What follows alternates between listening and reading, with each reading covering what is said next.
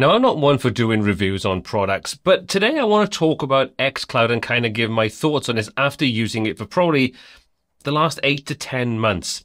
Now, if you don't know what xCloud is, if you've ever used a service like Cloudways, for example, you'll know that the Cloudways interface kind of sits in between you, the user, and the cloud platform you choose, like DigitalOcean, Vultr, Amazon S3, and so on. Well, xCloud is fundamentally the same kind of thing.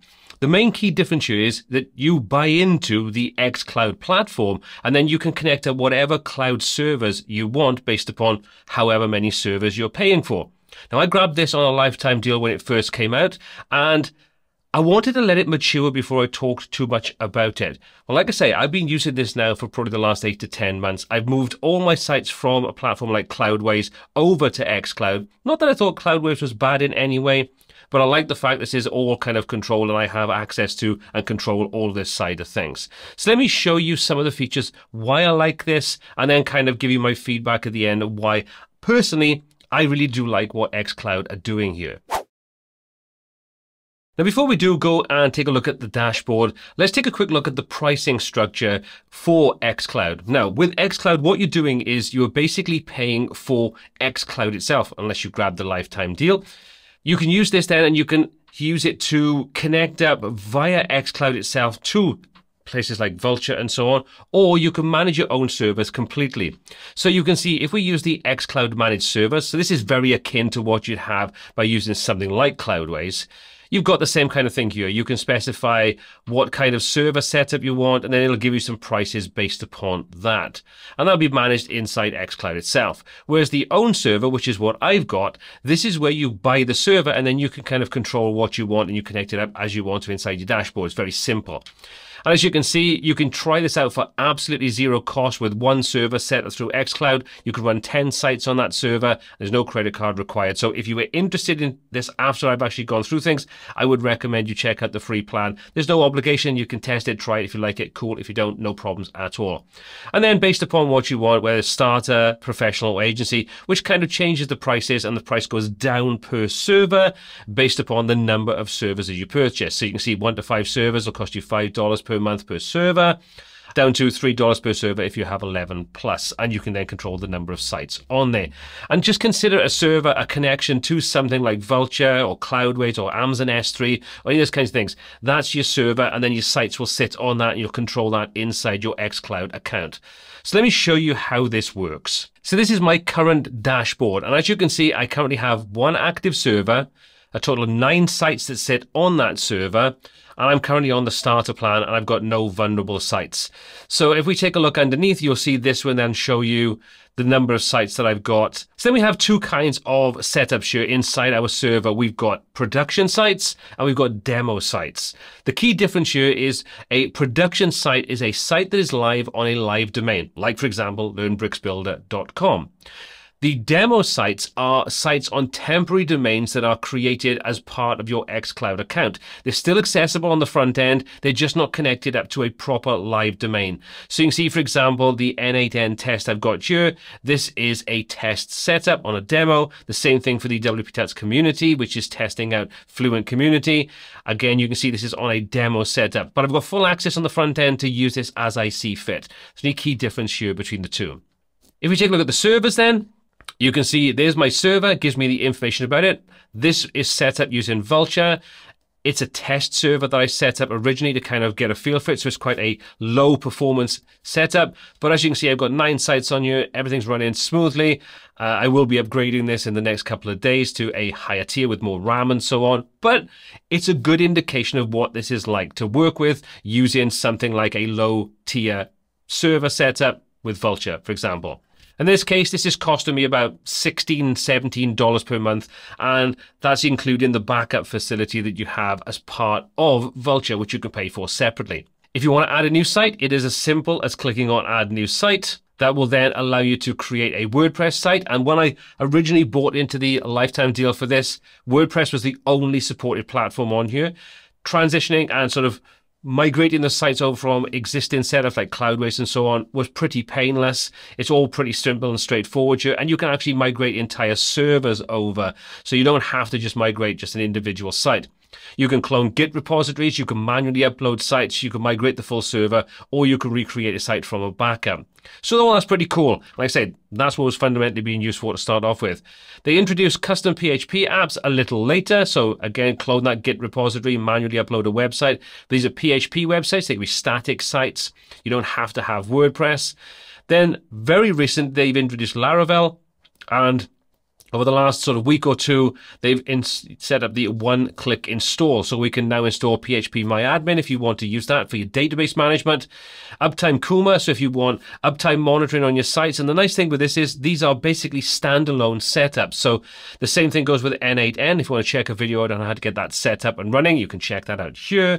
But we can literally just click once, fill out the relevant details, specify whether we want this on a live site or whether we want to have this on a sort of domain, a demo site like we've seen, fill out the relevant details, and within a matter of a couple of minutes, your site is spun up on the particular server you've got set up, and you are basically up and running and off to the races. It's very, very simple.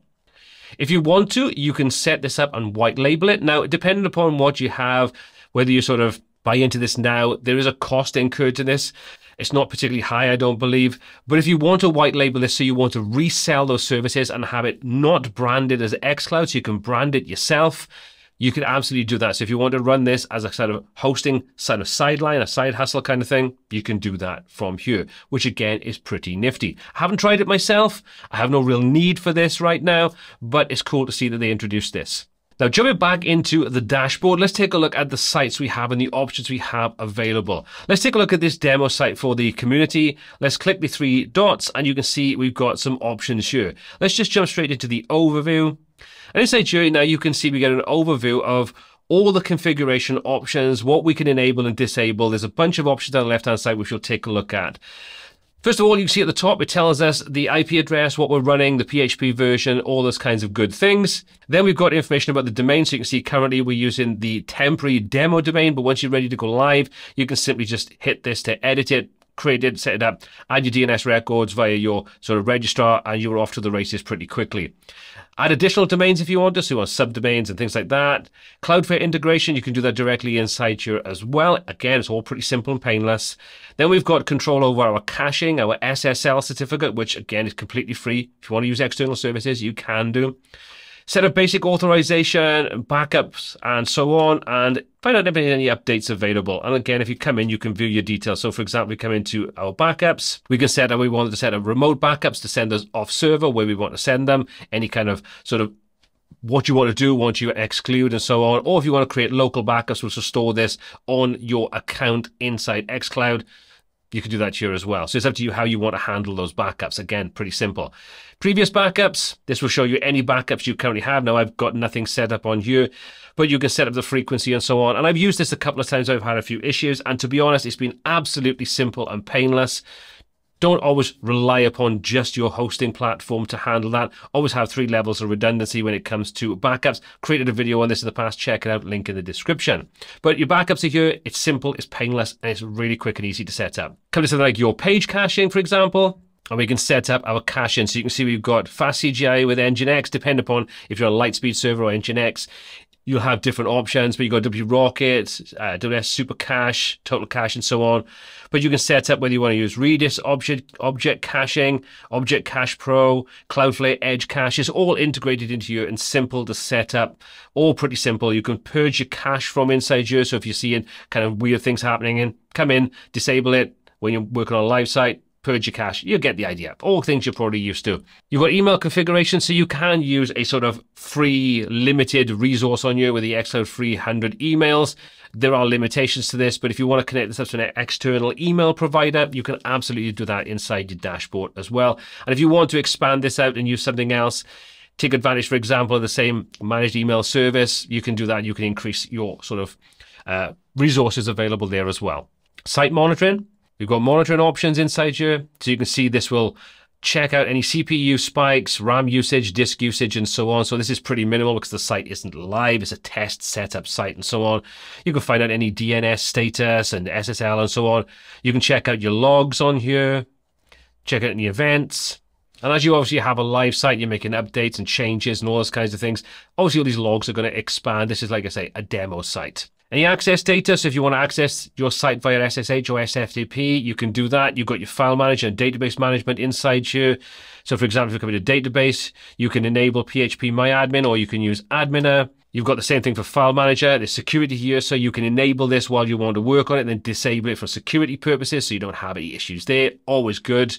Speaking of security, there is Nginx security, customization, authorization, authentication, two-factor authentication, all those kinds of things are here. You've even got the 7G firewall set up, and I believe 8G firewall has also been added in. Every site on here is containered, so if something happens to one of your sites, it's not going to affect all of your other sites, so they're kind of siloed, which is always a good thing from a security point of view.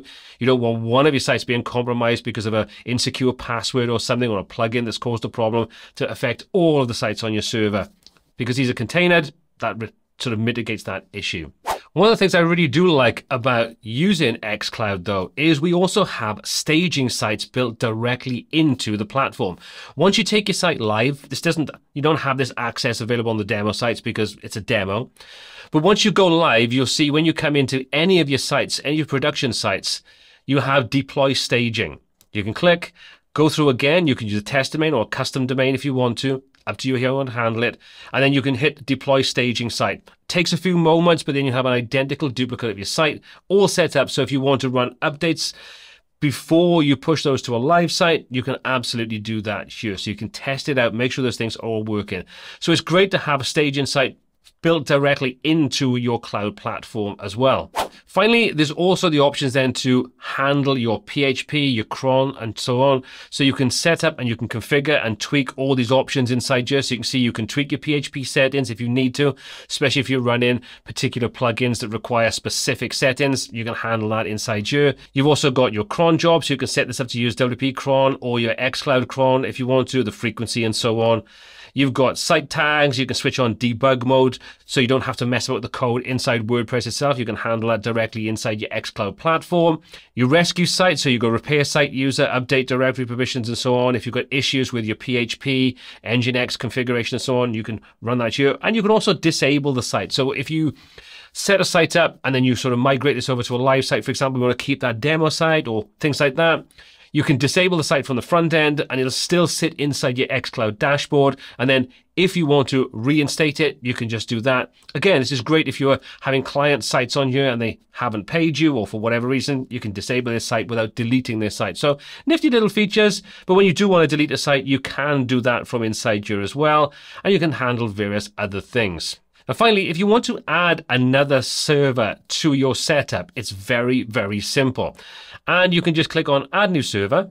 Then you can choose what server you want to use. So you can see all the supported ones are available inside here. And we've got Vultr, you've got Google Cloud, AWS, DigitalOcean, Hetzner, Linode, and any other sort of freshly installed Ubuntu server. So you can do that from here as well. The cool thing is, if you do have the lifetime deal, you get a slight discount if you want to work with Vultr. So you can see it drops the price down a little bit. So let's just say we're interested in this. We can click on it and then we can choose exactly what we want. So whether it's a general server, a premium server, you can choose then which one you want. You can simply come down, choose the region you want. So for example, in Europe and say London, you can choose what version of Ubuntu you want. So if you want the latest build there, we've got that. We can select the database we want in this example between MySQL or MariaDB. And you can choose whether you want Nginx or Open Lightspeed. And then you can set up whether you want to have backups enabled. And there's your pricing. Once you're happy, click on Next. It'll go through the process of setting things up. You may have a couple of little configuration things you need to do, but it's all handled inside xCloud painlessly with full instructions and help. Speaking of help, there's been a couple of times in which I've had to reach out to the help and support for various different things, sometimes with technical things, sometimes with just questions to do with the platform itself. And every single time they've come back and been incredibly helpful and very, very quick. So from my point of view, whenever you have any kind of hosting, there's going to be a time, no matter how technically advanced you are, there's going to be a time where you're going to need that support. And I think having good quality, fast support is always, always, always a big, big bonus. I've had examples in the past where I've had hosting companies based in the US, even though they fronted in the UK, and it would take sometimes up to 48 hours to get a reply. Imagine having a conversation where you've got to wait 24 to 48 hours for every single response. That becomes painful. So help and support is always very, very important. Never overlook that. But basically, that's my kind of overview on xCloud. For me personally, I've found the experience to be getting better each sort of month. Each time I sort of use it, each new feature they bring on board, they listen to the community around the platform and take on board what people are asking for and implement it where it makes sense. They don't just sort of bundle tons and tons of stuff in there because it sounds cool. All the features I've seen in there actually are useful, and I can see myself using various different ones for various different reasons. But xCloud for me has been a really solid platform. Is it perfect? No. There's obviously room for improvement. It's still a relatively new platform, and compared to some of its peers, it may be lacking a few things. But like I said, they've been very quick on implementing suggestions that make sense and updating various different features, and that's why I've held off so long before I've even talked about xCloud. But if you've used xCloud yourself, what has been your experience? Let me know in the comment section down below. And if you haven't, would you consider using something like xCloud? Again, let me have your comments down below. No affiliation. This is just something I paid for and I've been using myself, and I still use every single day. So, with that being said, all applicable links in the description down below. My name is Paul C. This is WPTuts, and until next time, take care.